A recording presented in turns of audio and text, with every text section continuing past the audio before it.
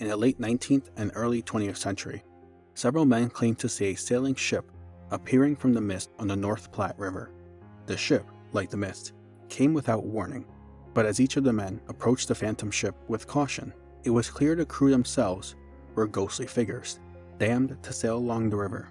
Their only mission was to give those they appeared to a deadly warning of an impending death, and it was up to the men to reach their loved ones in time.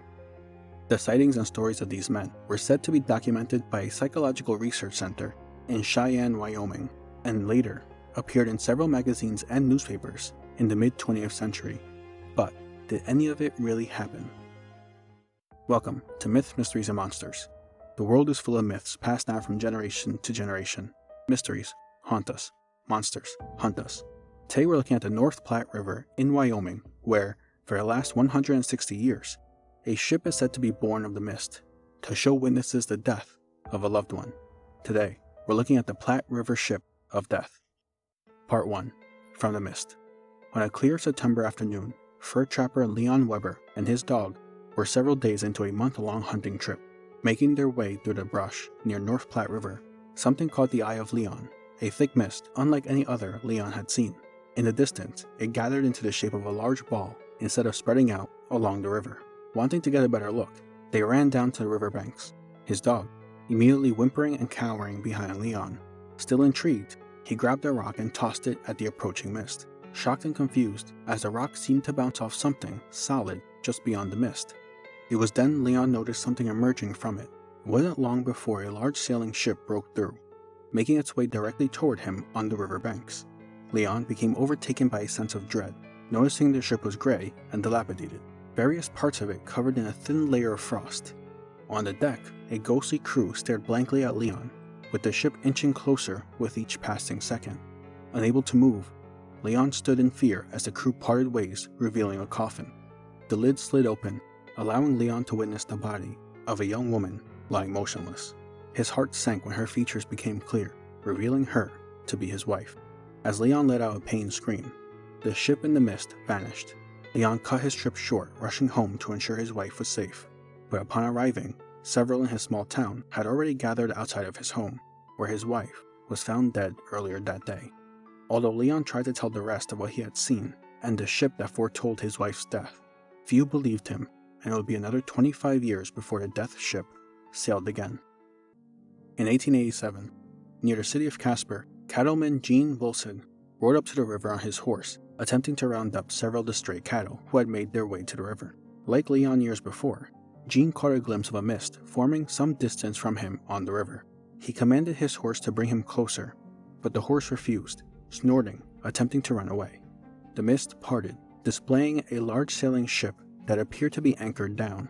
Later, Gene would describe the ship as a, quote, phantom ship that made his nerves quiver. He hopped off of his horse, but before he could tie it down, it turned, running a distance away. Undeterred, Gene proceeded forward on foot towards the ship. Approaching it, he could see the layers of ice covering not just the ship, but the 9 ghostly men who stood motionless, staring at him. It was then he started to hear the heavy sounds of steps coming from inside the ship, when a spectral captain appeared in front of the men. His frosted eyes stared at Gene as he made a motion for his men to bring forth a large object, covered in a canvas. 4 men brought the object in clear view of Gene. One gripped the canvas, drawing it back, revealing the lifeless body of a woman who had been badly burned. Gene later wrote, quote, "The face of a woman who seemed to be terribly burned. In spite of the frightfully scarred face, I recognized my wife. Overcome with terror, I screamed and covered my eyes. When I looked again, the ship had vanished." End quote. Terrified of what this meant, Gene ran back to his horse and sped back to his home. Above the hilltop just beyond his home, he could see the black smoke rising, and when making his way over it, his heart sank. His home was in ashes. Among the embers, he desperately searched for any sign of his wife, finding none. His next thought brought him running toward the river, about 100 yards from his home. It was there he found the burned remains of his wife, putting together that his ill-fated wife had caught fire and attempted to toss herself into the river to extinguish the flames. The last well-known sighting of the Ship of Death occurred on November 20th, 1903. Victor Heeb was near his home at Bessemer Bend, chopping wood by the riverbank. A few months prior, he had testified in favor of his lifelong friend, Thomas Horn, who had been accused of murder. Though Victor was adamant that Thomas was innocent of the crime, the Cheyenne Criminal Court found him guilty, sentencing him to death. Out of options, Thomas Horn and another prisoner escaped from jail, disappearing into the woods, leaving behind everything and everyone, including Victor. But on this day, November 20th, as Victor gathered the wood, without warning, a thick fog materialized around him. At first, unable to see several steps ahead of him, he swiped away until he saw a large black shadow approaching. The mist broke, revealing the phantom ship in front of him. Victor stood amazed, watching as the ghost crew lined up on the deck, staring blankly at him. A familiar voice seemed to echo around Victor. It said, "All right, but I am telling you that you are hanging an innocent man." One of the crew responded, despite none of the men in front of Victor moving their lips. The voice replied, "That is not for us to determine. You were tried and convicted of murder." A canvas sheet dropped from behind the men, revealing gallows, and at the end of the crossarm, a lifeless body swayed, rocking back and forth along with the ship.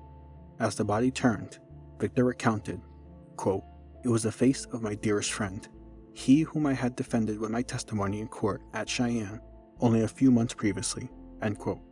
Victor shut his eyes at the sight of his dead friend, but when he opened them, his friend, the ship, and the mist were all gone. He gathered his items and rode into town, desperate to find any information on Thomas. To his dismay, he discovered Thomas Horn had in fact been hanged that very same day. Over the next century, there have reportedly been a few more sightings of the ship. Some have warned of incoming deaths, while others claim to have just seen the glimpse of a grayish ship with a ghostly crew disappearing into the mist. But no other account has been as well documented as the first three presented here, and maybe there's a reason for that. Part 2. Beyond the Mist. The accounts presented today were originally reported in various magazines and papers in the 1940s and 50s. The accounts claim all the information was collected in the early 20th century by the Cheyenne Bureau of Psychological Research, with signed witness statements by the men who saw the death ship. The problem with this is the Cheyenne Bureau of Psychological Research never existed, except in the retellings of these accounts. No newspaper records show any mention of the Bureau in any article prior to the late 1940s. On top of this, the city of Cheyenne did not become a city until 1868, and the study of psychology didn't come into prominence in the United States until the 1910s, making it difficult to believe there was already a Bureau of Psychological Research in Wyoming at the time of the first sighting in 1862.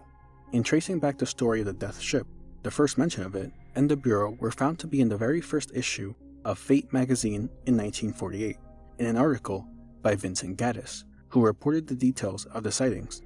While Fate magazine today is known for reporting instances of paranormal phenomena and investigating and debunking several claims, back in 1948, that was not the case. Fate magazine would willingly publish articles from writers that were not verified or researched. In this case, they published the article by Vincent Gaddis, claiming these sightings of the death ship were true.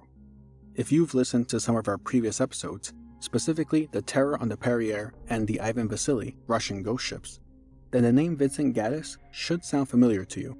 Gaddis was a writer in the mid-20th century who willingly published and made up stories of the supernatural and passed them along as fact. In his 1965 book, Invisible Horizons, he retold the story of the Ivan Vasily as true, despite it being entirely made up by another science fiction writer. Apart from that, Gaddis was known to have made up several ghost stories throughout his career, usually involving the sea and ships, selling them to various magazines and newspapers, making up and coining the now popular term Bermuda Triangle. With no mentions of the death ship, the witnesses, or the Cheyenne Bureau of Psychological Research prior to Gaddis' first article of the accounts, it makes it pretty clear the sightings never actually happened. They are made up entirely by the writer. The stories tapped into our desires of wanting a warning of impending death, especially concerning our loved ones, then turning into tragedies when the witnesses ended up too late to save those destined to die, the hallmarks of an everlasting story. But how about you? Did you believe these ghost stories as is, or do you still believe there may be a chance a death ship roams the North Platte River, warning passerbyers of an impending death? Thank you for joining me on today's episode of Myths, Mysteries, and Monsters.